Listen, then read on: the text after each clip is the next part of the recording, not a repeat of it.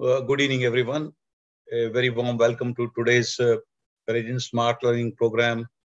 And it's indeed a great privilege and honor to introduce our today's faculty. Today's faculty is none other than Dr. Rajamaheshwari, a renowned urogynecologist of our country. And actually, she is the first gynecologist who did her formal training in urology and MCH from Government Medical College Kilpauk, and is fondly known as the first urogynecologist in India.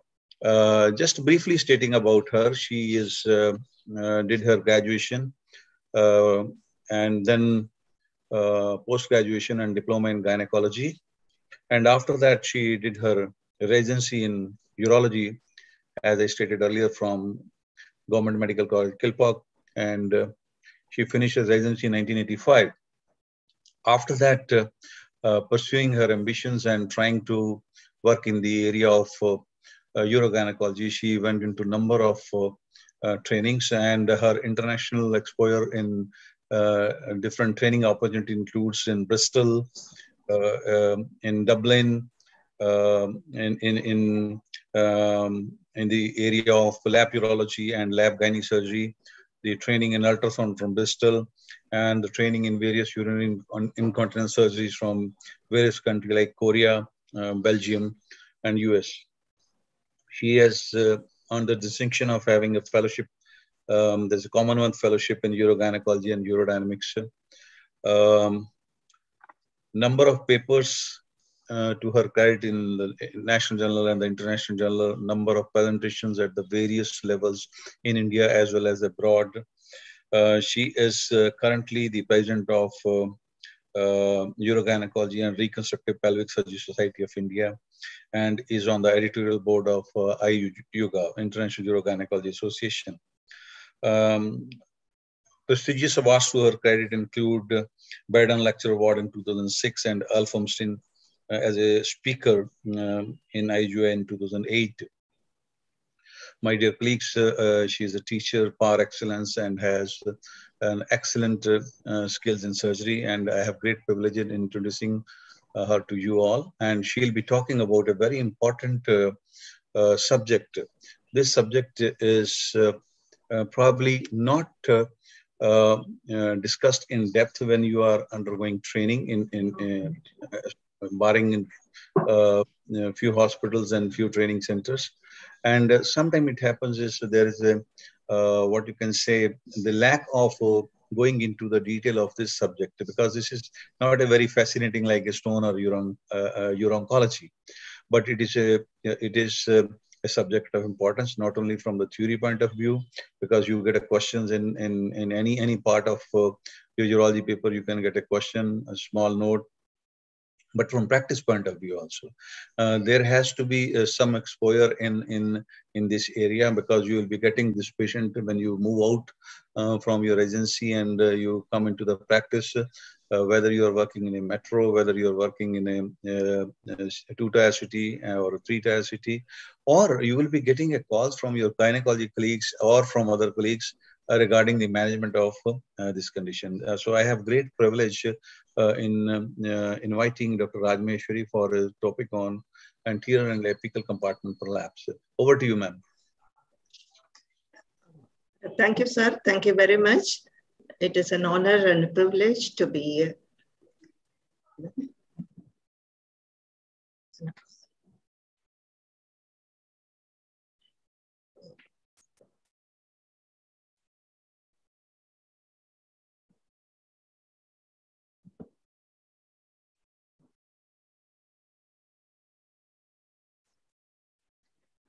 am I heard, sir? Hello? Yes, ma'am. Very, very well heard, ma'am. Okay. I hope my slide is also seen. Yes, ma'am. Yes. And it was kind of you to do the introduction. I'm very thankful to you, sir. And USI has an excellent office bearers like you who organize such wonderful teaching sessions. I thank you at the outset for that. And let us move to the topic, that is the anterior compartmental defect repairs. And I will just talk about some basic things about the anatomy. So we all know that the pelvic organs are supported by the pelvic floor, and we have something like a hammock support. And the hammock being formed by the muscles, ligaments, fascia, and everything. So the bladder, urethra, uterus, and the rectum, anal canal, all these are well placed in their original position because of the excellent support provided by the pelvic organs. Ladies and gentlemen, let us just go through the basic things. We all know that this is called the pelvic floor. This is the aerial view, and this is the view from the inferior view. And you can see that the levator muscle is there, and it is almost called as a basin, just holding all the pelvic organs. And ladies and gentlemen, there is also a division saying that anterior compartment, middle compartment, and posterior compartment. And in the anterior compartment, we have the bladder, the uretrovesical junction, and the urethra. And you see, when you have a well-supported pelvic floor, like what you see here, and you know that it is formed by the muscle, the ligaments, and fascia, and its attachment to each other. So you don't see any descent here. On the contrary, when there is damage to the pelvic floor and it supports, then you can see a very nice descent of bladder, and you can also see that the uterus also is getting dragged along with that. See, when you just take the anterior compartment, the bladder and the urethra, everything is nicely supported by the pubocervical fascia. This fascia has an anterior attachment, lateral attachment, and posteriorly attached to the cervix. It is something like a trapezoid, and it is getting attached from the pubic bone to the ischial spine. And here it will be attached to the pericervical ring. Ladies and gentlemen, this is just an aerial view showing you the pubourethral ligament, the white line. A white line extends from the pubic bone to the ischial spine. This will be the levator muscle, and the fascia is covering the muscle. And here, posterior to the rectum, these muscles fuse to form the tendinous attachment, and what is called as the levator plate. And here is the obturator internus muscle, and you can see the obturator foramen there. So we have so many fascia.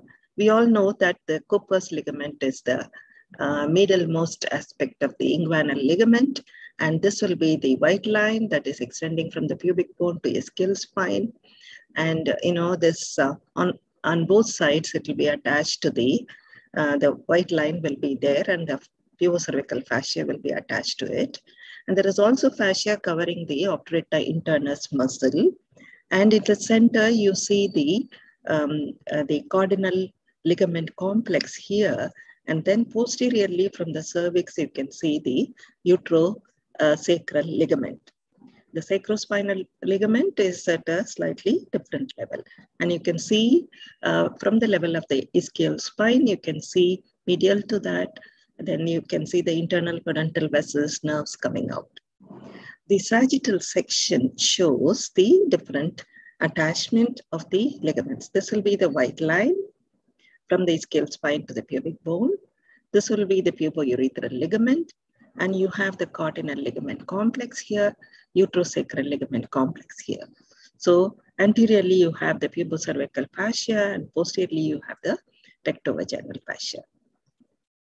So when you take the axial section, this is what you would see. In the center, this is the cervix, and you see the parametrium or the cardinal ligament complex, transverse cervical ligament, and anteriorly you have the pubourethral ligament here, and then pubocervical fascia here, and then posteriorly you will have the rectovaginal fascia, and this will be the uterosacral ligament. The basic thing we need to consider in the anatomy. The classification, how do they classify prolapse? Traditionally, it is classified as cystocele, rectocele, uterovaginal prolapse, and wall prolapse. But things changed, and then we started saying it as anterior defect, posterior defect, central or apical defect. Depending upon that, the organ of descent will be there. Then Professor John Delancey came out with the description of level 1, level 2, level 3 defects. And depending upon the defect level, the descent of the organ, either uterus, cervix, or vault, or the anterior vaginal or posterior vaginal wall descent will occur. And this is how it was described. The John Delancey's concept made a great breakthrough, and we all realized in level 1, that is the uterosacral ligament, cardinal ligament complex, that is the level 1. So that suspends the apex or middle compartment, that is the cervix, uterus, and in the absence of it, the vault. And in level 2, you have the attachment of the fascia. In level 3, you have the fusion of the fascia. So this is how it is suspended. This picture shows you the suspension of the apex by the uterosacral cardinal ligament complex. And here you have the attachment of the fascia. And in level 3, you have the fusion of the fascia. What really happens is, if there is damage to this uterosacral cardinal ligament complex, and then the descent will be depending upon the organ it is suspending. So in all 3 levels, you have different kinds of attachment. So what really happens next is, if there is a defect in uterosacral ligament complex, then you will get the uterus, cervix, or wall prolapse, or enterocele. If there is a defect in the lateral support, the white line or arcus tendons fascia pelvis, or pubocervical fascia, rectovaginal fascia, then you will have the anterior vaginal wall descent or posterior vaginal wall descent. When there is a defect in the distal support, anteriorly the pubourethral ligament, you will have the urethral hypermobility or perineal descent. Ladies and gentlemen, often they combine this. If you look at the picture, so you can see the level 1, level 2, level 3, the support and the organs lying. And similarly, you can see the anterior, middle, or apex, and the posterior thing. Often they are combined together to give the description. So ladies and gentlemen, we know the prolapse of the uterus or uterovaginal prolapse, it just progresses. When there is a defect in the pelvic floor support, it is often the neuromuscular denervation, which occurs with childbirth-induced trauma, or sometimes there can be inherent weakness of the fascial ligaments, muscles, everything, or it can be traumatic following repeated surgeries. So many reasons are there. So as the descent progresses, you get different staging. So the picture shows you, if the descent of the uterus is within the vagina, it will be stage 1. If it is at the level of the hymen, it will be stage 2. If it comes beyond the hymenal level, it will be stage 3. And if the whole thing comes out, it will be stage 4. And what is this POPQ? This is another thing. See, always, this is not an egg, this is a cystocele, the anterior vaginal wall descent. Often patients describe, see, I have a bulge like an egg. So comparing a bulge to a known volume like an egg is imprecise. So people started having the POPQ quantification, which is an universally accepted description, particularly useful for research purpose. So you have used the hymen as the reference point. Any measurement above it will be negative and below it will be positive. Then we make the grid like this. It is quite easy if you can just follow it. So there are 6 points. Anteriorly, there are 2 points, AA and BA. And then you have the C point, D point. Posteriorly, you have AP and PP. Ladies and gentlemen, then you also have 3 more measurements. The measurement of the genital hiatus, perineal body, and total vaginal length. This is an animation picture which I borrowed from Professor Paul Riss, just to show you the points. You have to, while you are measuring certain points, you have to reduce the prolapse. See, now this is reduced. It may not be a prolapse also, but just to show you the points, I am using this picture. So when I say AA, that means it is 3 centimeters proximal to the external urethral meatus in the anterior vaginal wall. The significance of AA is it indicates urethrovesical junction. When I say BA, it means when there is a prolapse, the maximum descent of the prolapse point will be taken as BA. When I say C, it will be the leading edge of the cervix. When I say D, it will indicate the location of the pouch of Douglas. BP will be the maximum descent in the posterior vaginal wall. And AP will be the just 3 centimeter proximal to the fourchette in the posterior vaginal wall. Then you have to measure the total vaginal length, the genital hiatus, and the perineal body. So ladies and gentlemen, let us just look at the anterior compartment now. So we know that these are the 3 structures which are there in the anterior compartment. And, there will be a bulge. And you know that the picture, the line diagram showing you how nicely the bladder has come out. And the MRI is just showing you, and it confirms it. Ladies and gentlemen, the main defect is the defect in the pubocervical fascia.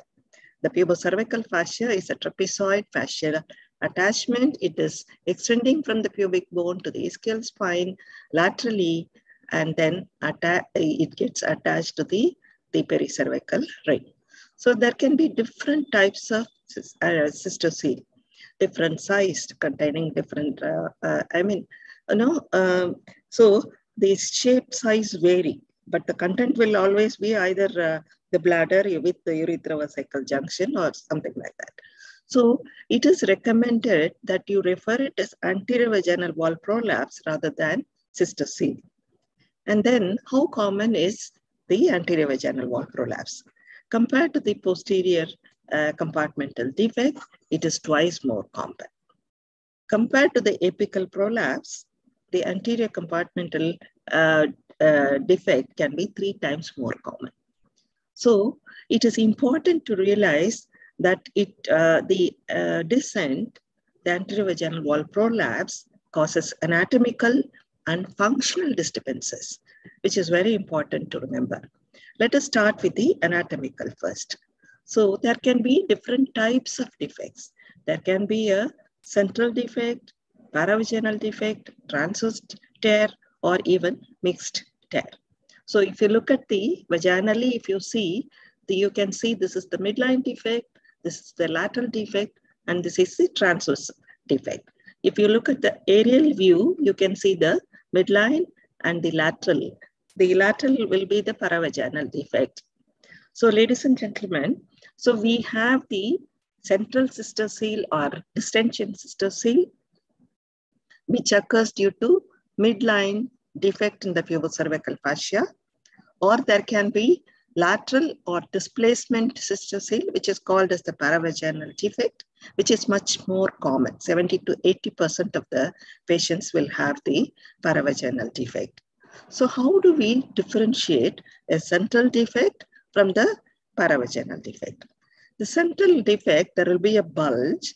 Even if you do the support test, the bulge will be persistent and the rugosity will not be there. The problem is there is a defect in the pubocervical fascia and you see the bulge. And then what is this paravaginal defect? What really happens here is the pubocervical fascia itself gets detached from the pericervical ring. That becomes the paravaginal defect. You can see how does it occur. See, just imagine the swing and the hammock, you can see there is a defect here and this will be the central defect. Okay, but when there is a detachment here like this, how it affects the hammock's configuration. Ladies and gentlemen, how do we differentiate the paravaginal defect? See, there will be loss of anterolateral sulcus, and there may be rugosity, and the support test will be positive. So how do we do the support test? Use an instrument to reduce the bulge. You see the bulge has completely disappeared. Then it is likely to be a paravaginal defect. So ladies and gentlemen, often it will be a mix-up. You must remember that also. See, there is a condition in which there is a separation of the pubocervical fascia from the pericervical ring. When it occurs, there will be bulge in the anterior fornix, and there will not be any rugosity also. Sometimes what really happens is the pericervical ring itself gets detached from the uterosacral ligament. Then what happens is there is descent of the cervix, uterus, vault, all these things. That is, there is apical descent along with the anterior defect. So how do we address these problems? We have the vaginal repairs, traditional anterior colporrhaphy, vaginal paravaginal repair, and people used to do the mesh augmented repairs, and even the kits, pre-designed kits were used, not anymore. And there are abdominal approach, laparoscopic and robotic approach to repair the anterior compartmental defects. So ladies and gentlemen, so this defect, the central defect, which occurs only in 15 to 20% of the women with the cystocele. So we all have been trained to make a midline incision, dissect the vaginal wall away from the underlying tissue, identify the pubocervical fascia, and approximate it. And that is what is called as the fascial repair for the central defect. We do this, correct this repair, and we feel very happy. But what really happens is often women come back with a recurrent bulge in the vaginal wall. So why does it happen? So people have reported high success rate, 42 to 100%. Various authors have done and reported the success. But still, say 58% can fail. And it is in way back in the early 19th century, it is said that the only problem in plastic gynecology left unresolved is the permanent cure of cystocele. So if you look at this was described by John Delancey. When the trapezoid is attached, transverse attachment is preserved, you see there is no bulge. When this transverse attachment is detached, you can see there is a bulge. So what is important for you is during surgery, not simply plicating the fissure in the midline, but also to restore the transverse attachment, you have to reattach the pubocervical fascia back to the pericervical ring. And even in the absence of uterus in post-hysterectomy patients, you have to attach it to the newly created vault. So that is the most important part to remember while you're doing a anterior vaginal wall prolapse repair. So plicating the fascia will take care of only a central defect. But reattaching the fascia, transverse restoration attachment is very important to the, you have to reattach it to either the pericervical ring or to the newly created vault. That is the important step in repairing the paravaginal defect repair. So the basic principle is, this will be the pubocervical fascia. This is the newly created vault with a uterosacral ligament, cardinal ligament complex. You need to reattach the transverse attachment of the pubocervical fascia back to the vault.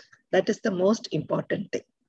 Then what about the vaginal paravaginal? See, you can see how this transverse attachment gets detached, the trapezoid gets detached, you see the bladder, and Bob Schell, he described about the vaginal paravaginal defect. And there are others who tried this, but eventually it has been given up because of the occurrence of the complications. We don't do vaginal paravaginal repair any longer. Then, if you look at this picture, So this is the pubocervical fascia. This will be the white line. Detachment of the fascia from the white line results in paravaginal defect. So it is logical to reattach the fascia back to the white line, either by the formal open operation or by laparoscopic technique or by robotic procedure. So if the patient has stress incontinence, you can always combine burst colposuspension along with the repair of the paravaginal defect. So ladies and gentlemen, it has provided quite a high success rate. So it is worth always considering it. But still, people have reported, Weber has reported 70% failure rate. And others have reported 43 to 70%. Reoperation rate nearly 30%. With this, the pelvic surgeons were desperate and they moved towards using the prosthetic materials like a polypropylene mesh to augment the native tissue repair. So what really happened is after plicating the fascia, they used to keep a mesh as an underlying the repair, and then they fixed it. And then emerged the pre-designed kits. So you plicate the fascia, keep a mesh as an overlay, or you use the pre-designed kits like this and fix the mesh. So only thing is, what really has happened is, it did offer quite a high success rate. It did, but it also resulted in many complications like mesh extrusion and the need to reoperate. So because of this, routinely using mesh for anterior defect is discouraged. And then came the option of using the absorbable mesh. Weber and Sand used the polyglactin mesh, but the Cochrane review subsequently showed that there is no advantage in using the absorbable mesh, and they also reported the polypropylene mesh, despite the mesh exclusion rate and the complication, it does carry less recurrence rate. Ladies and gentlemen, in 2011, FDA warned about the usage of vaginal mesh because of the high occurrence of dyspareunia, vaginal pain, mesh extrusion, and all the other complications. So all the mesh products have been withdrawn from the market. Then, then came the newer lightweight polypropylene mesh with an objective to decrease the mesh complications like mesh extrusion. See, Altman, he used Uphold, a lightweight mesh for apical prolapse repair and anterior compartmental defect repair. So is Deterec. They have reported a significantly reduced reoperation rate for mesh exposure. And then people started using other autologous material because if you use the autologous material, then the risk of host rejection infection are likely to be less. They started using allografts, the autologous vaginal patch, or the cadaveric fascia lata. They also tried the xenografts using porcine dermis or small intestine. But eventually they concluded that if you have a case of recurrent anterior vaginal wall descent, it's better to go in for synthetic polypropylene mesh, which carries better prognosis than doing the native tissue repair. And comparatively in recurrent prolapse, the biological graft or absorbable mesh are not going to help the situation. And there is level 1 evidence and grade A recommendation for using the polypropylene mesh in recurrent anterior vaginal wall prolapse. Ladies and gentlemen, it is also noted that Goldbach and Sand, they reported when you combine the pubovaginal sling along with anterior repair, there is a significant decrease in the recurrence rate of cystocele from 42 to 19%. That is a point worth remembering. And similarly, when there is associated anterior vaginal wall prolapse and apical descent, when the prolapse is within the hymen, then the apical support may not be that bad. But when it comes beyond the hymen, there is associated chance of a loss of apical support. So apex, in fact, offers a significant support to the anterior vaginal wall. Even the best repairs of anterior and posterior wall will fail if you fail to repair the associated apical defect.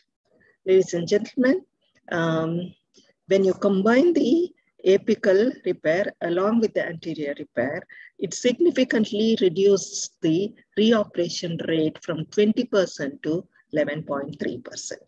So this combining the apical suspension along with the anterior posterior repair has grade B recommendation, and there is evidence available to it. Sometimes you get multi-level defects, level 1 defect, level 2 defect, or sometimes even level 3 defect with uterus or without uterus, post-hysterectomy, wall prolapse level. So in these circumstances, when you address the apical prolapse and combine it with the anterior wall support procedures, see, you can notice that it may interact with the concomitant vaginal apical suspension procedures. For example, if I do a sacrospinous ligament suspension, what really happens is it is a posterior attachment, and the chances of recurrence of the anterior vaginal wall can be as high as 37%. So when you select the technique to repair the apical prolapse, you have to consider these points, because the support of the apex and the anterior vaginal wall, they have the interrelation. So similarly, when your patient when there is an abdominal sacrocolpopexy or laparoscopic or robotic and paravaginal defect repair, and in another group, if you do the vaginal repair along with sacrospinous ligament fixation, the evidence shows superior outcome with abdominal approach compared to vaginal. It has grade B recommendation. Ladies and gentlemen, let us look at the functional problems which occurs with the anterior vaginal wall prolapse. There can be bladder outlet obstruction, there can be detrusor dysfunction, there can be urinary incontinence. Let us start with the bladder outlet obstruction. Ladies and gentlemen, there can be bladder outlet obstruction with apical, anterior, or posterior prolapse. With the lower grade of prolapse within the hymen, they can remain typically asymptomatic. But even the low-grade prolapse, approximately 3% of them are likely to have the bladder outlet obstruction. 70% of women with significant uterovaginal prolapse may have the bladder outlet obstruction. Even though prolapse affects the voiding function, Coates et al. Have shown that majority of the women with severe prolapse still void effectively. See, almost half of the women with prolapse have a feeling of incomplete bladder emptying. But when you subject them for urodynamic study, only 30% of the advanced prolapse patients will have urodynamic evidence of bladder outlet obstruction. So when you look at the causes of bladder outlet obstruction, 24% contributed by severe urogenital prolapse. Similarly, 12% contributed by the cystocele to the bladder outlet obstruction. So ladies and gentlemen, with increased degrees of anterior vaginal wall prolapse with or without uterine prolapse, particularly when the BA point on the POCQ is more, they will have higher chances of obstructive symptoms. So when I say the BA point, that is what it means. AA denotes the urethrovesical junction. BA denotes the most distal point in the anterior vaginal wall, the maximum descent. So if it is more, then the chances of occurrence of bladder outlet obstruction is high. So similarly, the high-grade prolapse, they predispose to obstructive voiding symptoms, chronic residual urine, and rarely even bilateral hydroerythronephrosis and renal failure. But small sister cell, they are with more, they will have the stress urinary incontinence as a symptom than obstructive symptoms. Ladies and gentlemen, there is a complex relationship between the anterior vaginal wall prolapse and voiding. Intact retrovesical angle is related to voiding difficulty, and funneling and opening indicates the improved voiding. And similarly, the picture shows you how an advanced anterior vaginal wall prolapse can lead to urethral kinking. So that can predispose to the bladder outlet obstruction. So ladies and gentlemen, if there is urethral hypermobility, if you do urethropexy alone without addressing the existing anterior vaginal wall descent, over time, gradually the vaginal wall prolapse will progress and will cause the kinking of the urethrovesical angle and lead to bladder outflow obstruction, irritative symptoms, and obstructive symptoms. So the cause may be urethropexy or secondary prolapse, or both may have caused the bladder outlet obstruction. Am I audible? I could hear some disturbances. Yeah, you're audible, ma'am. Okay, ma'am. Okay, sir. So the cause for the obstruction may be the post-urethropexy related problem, or it may be the secondary prolapse, and both might contribute to the bladder outlet obstruction. So if you reduce the prolapse, and that will unveil the mechanism of the bladder outlet obstruction, will guide us to choose surgical correction, either correction of the anterior vaginal wall prolapse or whether we should combine the erythrolysis. Ladies and gentlemen, urodynamics testing with reduced prolapse will improve the flow and the voiding detrosuppression. So this is the picture showing you without the pessary, showing a low flow and high pressure. On the contrary, with the prolapse reduced by the pessary, you can see there is an increased flow rate and a normal voiding pressure. Fitzgerald, he showed that it could be the best predictor of postoperative normalcy, provided you do the preoperative voiding studies with the prolapse reduced using a pessary.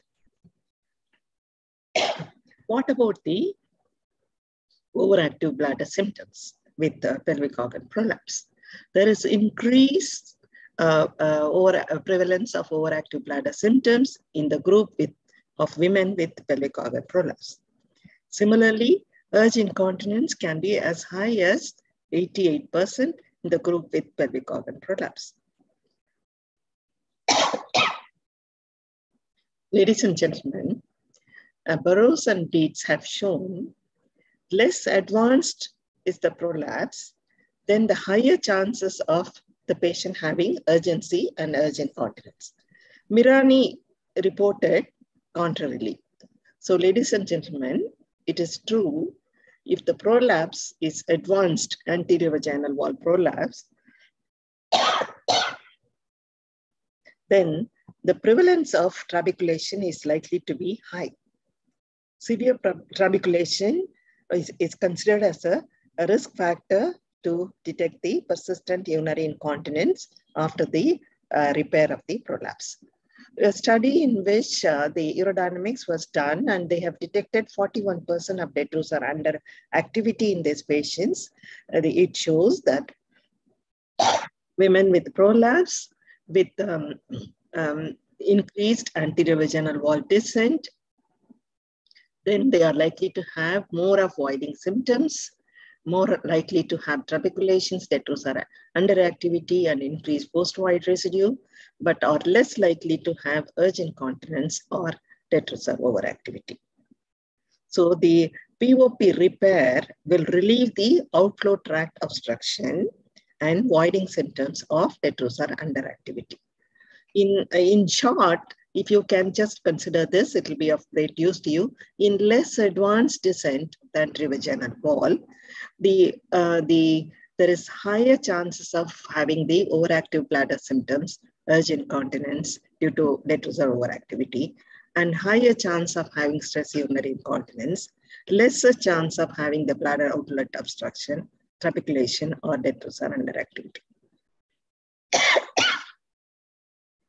Similarly, if you take the advanced prolapse cases, advanced anterior vaginal wall prolapse with or without uterine prolapse, then the bladder outlet obstruction is likely to be high, trabeculation is likely to be more, detrusor underactivity is likely to be higher, and the stress incontinence and overactive bladder symptoms are likely to be less. So ladies and gentlemen, what happens when the patient has prolapse, bladder outlet obstruction, and stress incontinence? So if your patient has anterior vaginal wall descent with or without uterine descent stage 3 or 4, particularly if the BA point is more, then the patient will have more of obstructive symptoms. Similarly, with increased degrees of anterior vaginal wall prolapse with or without uterine prolapse, the occurrence of stress incontinence will be less, because the pelvic organ prolapse causes bladder outlet obstruction due to anatomical distortion and urethral kinking, whereas prolapse does not cause stress incontinence. It will mask the sphincter incompetency and make her appear continent. So what you need to plan is, when women have, they often notice decrease in urinary incontinence as the prolapse progresses as a result of increase in bladder outlet obstruction. When you repair the prolapse, or just reduce it with a pessary, the patient will be relieved of the bladder outlet obstruction. But it will unmask the stress urinary incontinence if the patient has a sphincter incompetency. So after correcting the prolapse, then the patient will be relieved of the obstructive symptoms, but they can present with stress urinary incontinence. That is what we refer as occult stress incontinence. How common is occult stress incontinence? The higher the severe the prolapse, it can occur even up to 87% of the cases. So always we wonder, should we do simply an anterior vaginal wall prolapse or apical prolapse repair, or should we combine the stress urinary incontinence with an anti-incontinence procedure? Ladies and gentlemen, if you're planning to do any anti-incontinence procedure, you should do the urodynamic study.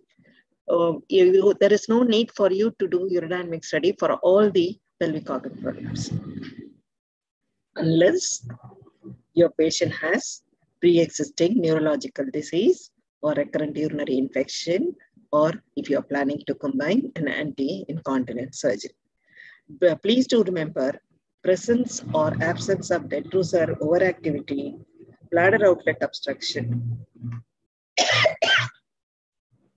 or detrusor underactivity does not alter surgical plan.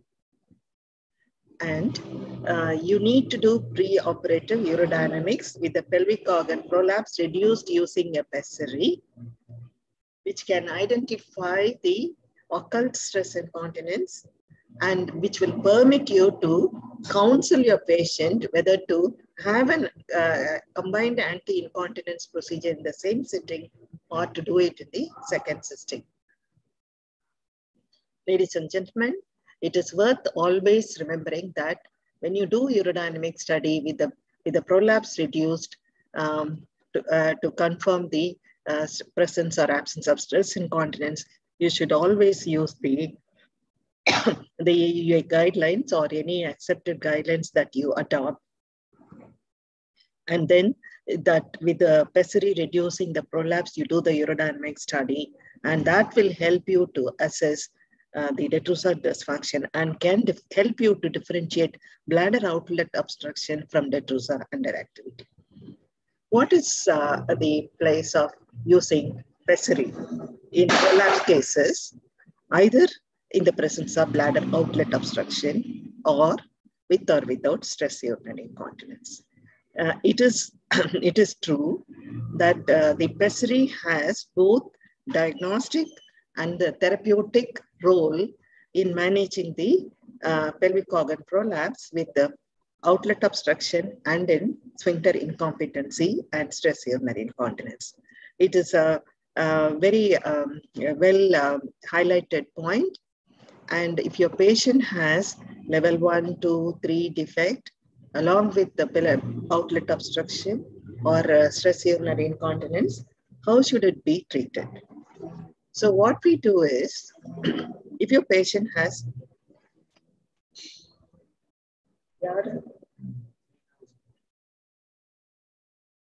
see, what really happens is, if a patient has no stress urinary incontinence, only prolapse with the bladder outlet obstruction, you do the repair and reconstruction, anterior repair. And if there is a significant uterine descent, if needed, you can combine the hysterectomy along with that. And if your patient has the outlet obstruction as well as stress urinary incontinence, either overt or occult, your prolapse repair will relieve the patient from the bladder outlet obstruction symptoms, but it will not cure the stress urinary incontinence. For you to relieve her from stress urinary incontinence, so when there is an overt stress incontinence, you can combine the repair of both, or if there is no stress incontinence, you look for an occult incontinence. You can counsel the patient and do a single stage correction, or you can do a double stage correction. Ladies and gentlemen, I would like to conclude by saying the anterior wall descent, anterior compartmental defect with or without apical defect has anatomical and functional consequences. So with less advanced prolapse, you will have more of overactive bladder symptoms, more of stress incontinence problem if the patient has sphincter incompetence. And the outlet obstructions are likely to be less, trabeculations likely to be less, detrusor underactivity is likely to be less.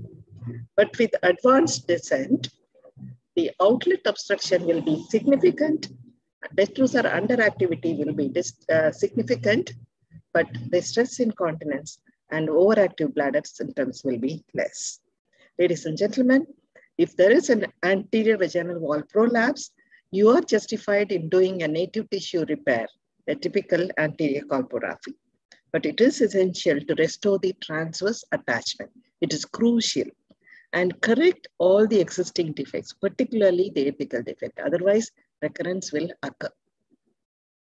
Then, when there is a non-recurrent cystocele, the native tissue repair is generally recommended. But if it is a recurrent anterior vaginal wall descent, you can explain the risk and the benefit profile to your patient and consider using the synthetic polypropylene mesh as a repair. So the associated apical suspension, when there is an apical defect along with anterior vaginal wall descent, will give a minimize the chances of recurrence if you address both problems. So you should correct the anterior vaginal wall descent as well as the apical descent.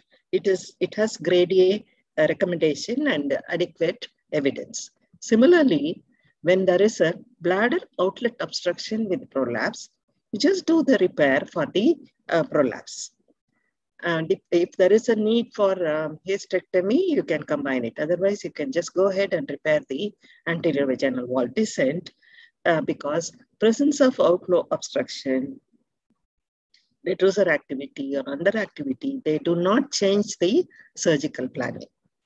On the contrary, If the patient has progressively increasing prolapse, there is the chance of urinary incontinence gets less because of the increase in outflow tract obstruction. If you correct it or reduce it, it will relieve the outflow tract obstruction symptoms, but will unmask the stress incontinence if the patient has sphincter incompetency. So the patients after correction will present for the first time with significant stress urinary incontinence.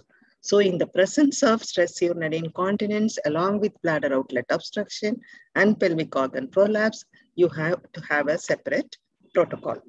So when there is an overt stress incontinence, you can combine the anti-incontinence repair. When there is no stress incontinence, look for occult incontinence and counsel your patient and plan it as a single stage repair or as a two-stage repair. I thank the Urological Society for the opportunity, and I'll be happy to take any questions if you have.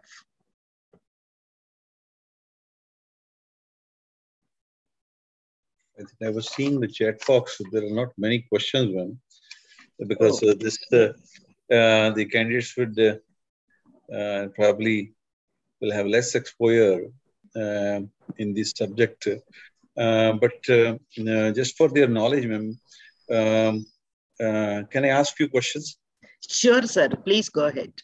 Ma'am, you were talking about the mesh that in anterior compartment collapse.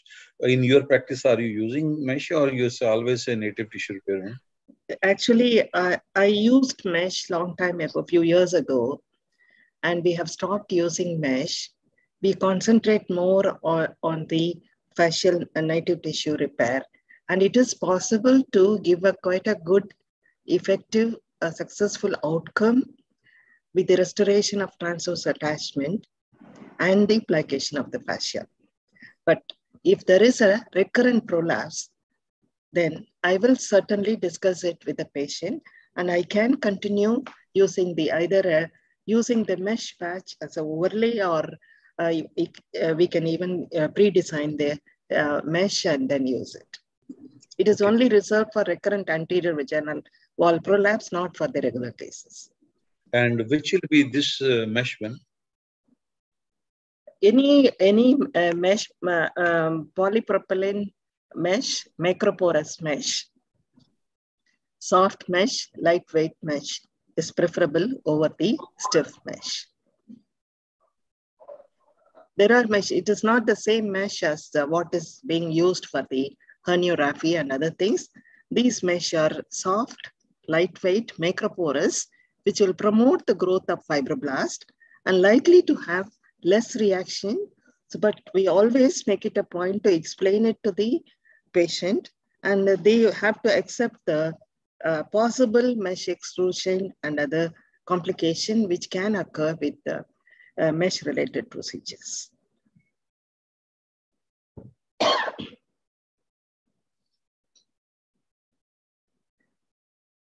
Are there, yeah, okay, there are more questions. Okay, so someone has asked for the training opportunity. Of course, we are planning for that. And please stay in touch with us, and we will let you know about that.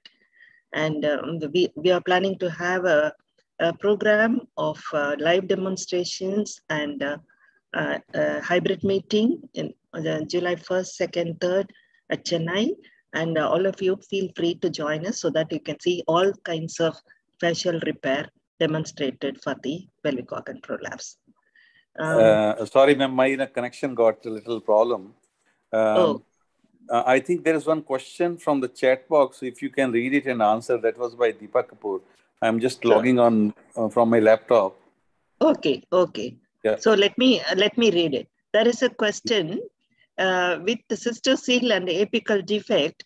We do the traditional repair and sacrospinous fixation.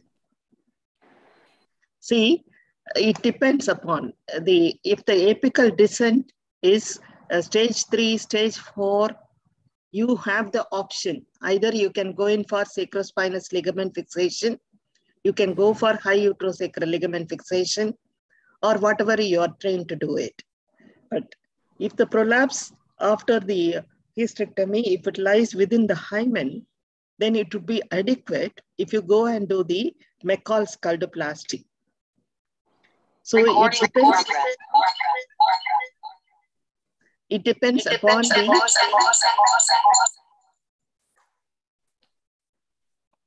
see, it is sacrospinous fixation is not a must in all the cases. If you want to conserve there is another question. If you want to conserve the uterus and do the repair, certainly you can do it. What we do is we just make a midline incision, dissect the vaginal wall away from the underlying tissues, and then what we do is we just fix the pubocervical fascia to the pericervical ring, followed by plication in the midline. So that is the restoration of transverse attachment as well as plication in the midline. So combining these two will certainly help. When there is no need for an hysterectomy, you can simply do the fascial repair without resorting to it. Ma'am, I was on that question regarding the mesh. So if you are using mesh, is this the mesh which you use for the abdominal hernia, or it's a special mesh for from Ethicon, the prolapse? Yeah, which we yes, use? sir. I don't prefer using the hernia mesh because the hernia mesh is a bit stiff, and we believe in using the soft, lightweight, macroporous polypropylene mesh, which is specially designed for it. Okay. Okay, ma'am. Now you were talking about the anterior compartment prolapse. You talk about the vaginal hysterectomy also. Now the question here is, we deal with the situations. All this prolapse and vaginal hysterectomy. You know, there's a distension. The vagina is commodious, capacious, making the flap is a little easy. So let us assume we have to. The residents have to learn making a good vaginal flaps for their use. So in other than these conditions, what are your recommendations? What are your tips for making a good, robust vaginal flaps? Actually, I should thank Professor Arun Chawla for making me do a couple of topics like vaginal flap and the anterior compartmental defect repairs, because based on his request, I just started filtering and preparing the text and everything. So thank you very much, sir. It is a nice question. See, the flap. See, when you are planning to do a mesh augmented procedure, the first message that I want to give is mesh is not a recommended procedure for anterior vaginal wall prolapse or for apical prolapse. But if it is a recurrent case, certainly one can consider it, provided your patient accepts the complication. So what we do, when you make an incision and dissect the vaginal wall away from the underlying tissue, that is what Professor Chawla is referring as the vaginal flap. That is the vaginal wall, which is with vascularization. And once you just approximate it, it will very easily heal. But only thing is, what we do is, when we do only a native tissue repair, we just dissect away as much of pubocervical fascia from the vaginal wall as possible. Because some patients will have good amount of pubocervical fascia. Some patients will have very much thinned out, and you have to take care to dissect the pubocervical fascia totally from the vaginal wall. And then you approximate it. Because how do you differentiate pubocervical fascia from the bladder? The pubocervical fascia will be whitish, like a fish meat, whereas the bladder will be reddish. You know that it will be like a red meat. So what we do, we just dissect the tissue, save as much as possible, and then you approximate it. And what is more important is fix the fascia back to the pericervical ring if you are preserving the uterus, or fix the fascia to the newly created wall if you are combining it with hysterectomy. That is what is called the restoration of transverse attachment. That should take care of both paravaginal defect as well as the midline defect.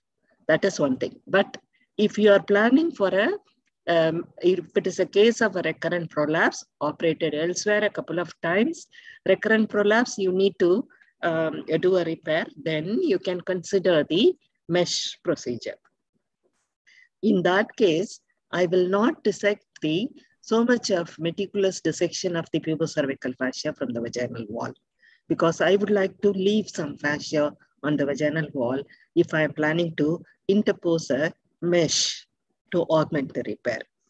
That is a tip that we have to remember it. Similarly, the mesh will be attached to the pericervical ring or the newly created wall, depending upon the situation. Is that what you wanted, sir? Is there anything? Yeah, no, ma'am. I'll have a little addition to that. No, when we are talking about cystoseals and the vaginostectomy, something is coming towards you. The vagina is coming towards you. It's easy to make flaps. But what happens is the common scenario which our agent faces uh, putting a suburethral sling, which is in the form of mesh, whether it's the TOT or TVT or inside out. And number two is vaginal repair of EVF. So sometimes they are not sure whether we are undermining a vaginal or whether we are going too deep into the tissues. So we want to know from your experience the tips for the vaginal flaps in these two special situations. See, I actually, it's a TVT or TOT, whatever it is, then it is recommended that you have a thick vaginal flap. That should be the thick vaginal flap. What I mean is, other than the vagina, there will be some of the pubocervical fascia left over it. That might minimize the chances of mesh exclusion and other complications. And do you suggest infiltrating with normal saline, with or without adrenaline, when you're raising the flaps? Actually, the repair, yes, it's a good question, sir. I normally do it with the infiltration. 1 in 2000, that is 1 ml diluted in 200 ml of normal saline.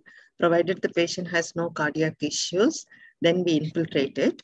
And it creates a very good distension and minimizes the bleeding and helps you to identify the fascia very well, even if the patient has a thinned out pubocervical fascia. And you don't enter into the bladder, and it really creates a good edematous tissue in between the bladder and the vaginal wall. Hemostatic as well as it helps. Okay. No, ma'am, we have some residents who are in the centers where laparoscopy and robotic is available. And we have some residents who don't have exposure to this. We want to know from your experience. We know that the anterior compartment prolapse will have a combination of cystocele with apical compartment prolapse, or sometimes posterior compartment in combination, and sometimes with SUI. So we want to know from your experience which procedures can be done, either whether they are occurring alone or in combination vaginally. Which procedures can be done robotically or laparoscopy, that means through abdominal growth, and which procedures can be done in combination both vaginally and the abdominal approach. We are talking about the prolapse, different types of prolapse, with or without SUI. Okay, sir. Actually, the robo has come into practice only recently. So way back where we were operating, then we were just keen on repairing vaginally. So laparoscopic or robotic, it means additional 3 ports for laparoscope and 5 ports for robotic surgery. And plus the added expense, but still there are added advantages also with such advanced cutting edge technology. But initially what we were doing is, when I am having a patient with level 1, 2 defect, stage 3, 4 prolapse or stage 2 prolapse, And we have been using the fascial repair technique with or without hysterectomy. We either go in for the high uterosacral ligament suspension or a very good fascial repair, which should take care of the anterior compartment as well as the apical compartment defect. So the sacrospinous ligament suspension has the disadvantage of a high recurrence rate of anterior vaginal wall descent up to 40%. So we try to avoid it. But some of our patients will be very keen on having, say, supposing they have a vault prolapse. And when you give the option for a sacrocolpopexy, either open or the robotic procedure, and the vaginal option, they insist on having the vaginal procedure. Then I will be going in for sacrospinous ligament fixation. If I am doing the high uterosacral ligament suspension or the sacrospinous ligament suspension or McCall's cultoplasty for level 1, level 2 prolapse along with sphincter incompetency, I will combine a mid-urethral sling along with the prolapse repair. But if it is a case of sacrocolpopexy, and the evidence says that when you are planning for abdominal sacrocolpopexy, better not to combine it with abdominal hysterectomy.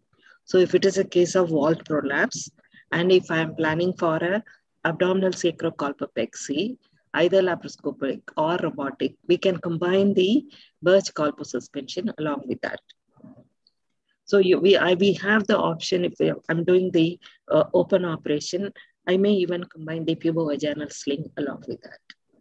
Only thing is, we just confirm the diagnosis, occult or overt, and discuss with the patient. If she wants the same sitting correction, then depending upon the approach which we use, many of our patients are keen on vaginal operations, then we either go in for the mid-urethral sling or a pubovaginal sling, where pubovaginal sling will be a combined approach like. So if it is purely an abdominal or laparoscopic robotic approach, then we can plan for the Birch colpo suspension along with the addressing. But when you do the Birch, we can always take the opportunity to reattach the fascia, pubocervical fascia, back to the white line. And the evidence also shows if you repair the paravaginal defect abdominally, either by open or laparoscopic or robotic, the success rate is likely to be higher compared to the vaginal approach of doing the sacrospinous ligament suspension and doing the vaginal repair. So depending upon this, we prefer, there is evidence to show that when you repair the paravaginal defect along with sacrocolpopexy by robotic or open operation, the success is likely to be higher. Correct. I think, let me see Ma'am Chatbox again if there are any question. There's a comment from Dr. Joseph Philip Raj. He mentions that, what is your experience? Use of synthetic mesh for the repair has better result compared to native tissue. Sir, actually, there is one more question. For combined procedures, sling procedure or TOT is preferable. See, in the beginning of 2000, we were using the TVT. TVT came first, and then we were using the retropubic route, and it was quite effective. It was a big breakthrough in the management of stress incontinence. It was effective, and considering the complications, and a French surgeon designed the transoperator approach, and we were using it. But of late, even the availability of the TOT, TVT kits it has come down. It's not really available. And the European countries and other countries have almost banned the use of these kits, TVT, TOT kits. So people are nowadays going in more for Birch colpo suspension and pubovaginal sling rather than using the mesh involved kits. But still, I just make sure whether the patient has a intrinsic sphincter deficiency, predominant sphincter incompetency. In that case, I will rather go in for either a pubovaginal sling. using patient's own rectus fascia or fascia lata, or if this is acceptable to the patient, I will go in for what is called the retropubic mediurethral sling. So only if it is a case of predominantly urethral hypermobility, that is, only see with very full bladder she leaks, and it is not disturbing her day-to-day activities so much, but still which is likely to get worse after the prolapse repair, then we undertake using the transobturator approach. I think that is the answer for the one question. The other question is use of synthetic mesh for repair has better results compared to native teeth. What is the outcome in your experience? Yes, the use of mesh, polypropylene mesh, has superior results with reference to the anatomical outcome during the follow-up, yes. But it is always associated with mesh-related complication like mesh exclusion, fibrosis, and sometimes very rarely mesh exclusion into the bladder, urethra, forming stones, recurrent urinary tract infections, all those things. So as much as possible, both for prolapse as well as for urinary incontinence, we try to avoid mesh and reserve mesh only for the worst situations. Have I answered, sir? I think he is not there to. So it was fine, ma'am. Ma'am, now the common scenario. Last situation to you. You are doing vaginal hysterectomy. You are planning anterior colporrhaphy, and at the same time you are planning to do anti-incontinence procedures. So how do you manage this patient? How? What is your procedure of choice? Is it after hysterectomy part? I will dissect the. I'll see for the hysterectomy. We make an encircling incision. We don't make the inverted T insertion. So I'll just initially make an encircling incision and then cut the vesicocervical ligament, mobilize the bladder away from the uterus, then open the pouch of Douglas, proceed with the hysterectomy. After completing hysterectomy with the salpingectomy or oophorectomy, whatever it is, then we just make a midline incision and reflect the vaginal wall away from the pubocervical fascia and the bladder. At this juncture, after doing that, I will place the sling. If I'm doing a retropubic or a transobturator sling, because the with the cystocele and the descent, the whole bladder will be coming down like this. And if you're using a retropubic mediurethral sling, the chances of injuring the bladder is much less. So what I'll do is I will place the sling, do the check cystoscopy, then proceed with the cystocele repair. Then finally fine-tune the mesh tension and close the mediurethra. That is what I follow, and I think it serves well. Okay. Good evening, ma'am. One sec. It's Dr. Philip.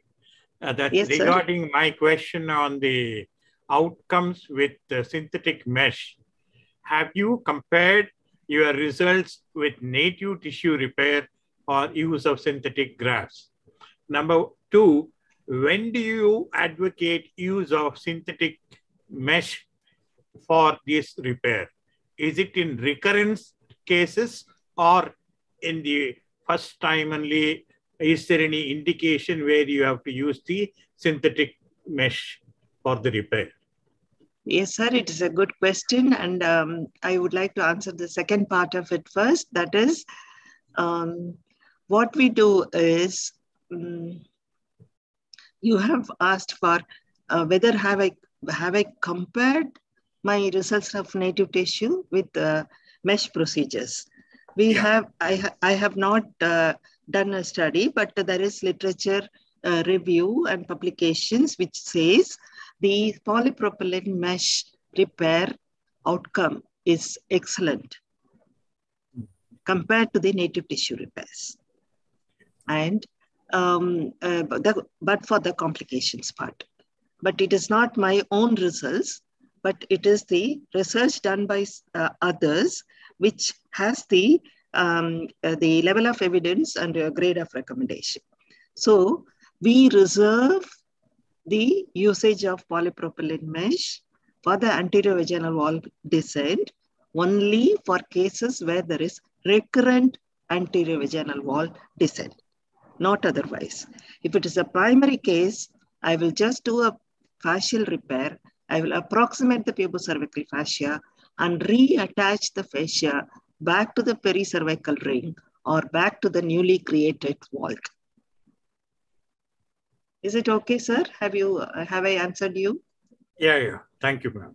Okay, sir. Thank you. Ma'am, I'll come back to the same question. So you mentioned about a circular incision, then finishing the mobilization of bladder, completion of hysterectomy, but you will not proceed with the colporrhaphy. No. Before, okay. And this incision complete the hysterectomy. Well, after completing hysterectomy, then I will make a midline incision. This will be suburethral incision. Midline incision. It is separate, but it will be joining the circumferential incision. Distally, it will join the elliptical incision which I made for the hysterectomy. Yeah, so exactly that. What we see is when we join this incision, there is a lot of free space available for the mesh or the sling to occupy in the behind the suburethra. So, is there any way we can keep both the incisions separate and finish anti-incontinence procedure away from the area of mobilization and vaginal? Yes, sir. See, when I say the anterior repair, anterior colporrhaphy is the midline incision from say 12 o'clock up to the suburethral level. In the midline we do, and then mobilize the vaginal wall away from the underlying tissue. And for to place the sling, I make a separate incision for the midurethral sling. Okay. So it is because the idea is I don't want to meddle with the bladder neck part, uretrovesical junction. I want to preserve it. Excellent. So this will be always a sling, or you will put mesh also on occasions? Actually, for the stress incontinence, sir? Yes, during. So still we are using the mesh, the polypropylene mesh, which comes with the kit, and we are using it. But I just make it a point to make sure that these women have a significant urinary leakage, and they can't really manage without the sling procedures, and they used to have the pads to contain the leakage, and it is predominantly an intrinsic sphincter deficiency. In these cases, I prefer going in for the retropubic midurethral sling. Thank you, ma'am. I think I'll just go to the chat box again. Yeah. Ma'am, we are done with the question answer from the chat box. There are no more questions. And on behalf of Urology Society of India and Indian School of Urology, a great thanks to you for a very, very comprehensive presentation of the prolapse, well supported by nice pictures and good videos. I think a very erudite and a very lucid presentation from you, ma'am. Thank you very much, and thanks all the residents and the members of USI who have attended this class. Thanks Navneet and Kiran for the logistics support. Thank you very much, ma'am, again, and good night. Good night. Thank you very much. I'm particularly grateful to you because you are the one first who asked me to do the presentation in Coimbatore.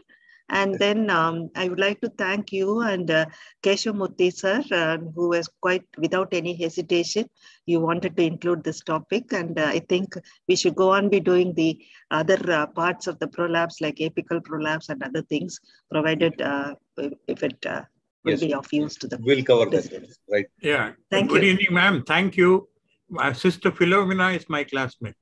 Oh, thank you, sir. I will convey it to her. Okay. Thank you very much. Thank you once again. Have a great day. Okay. Right.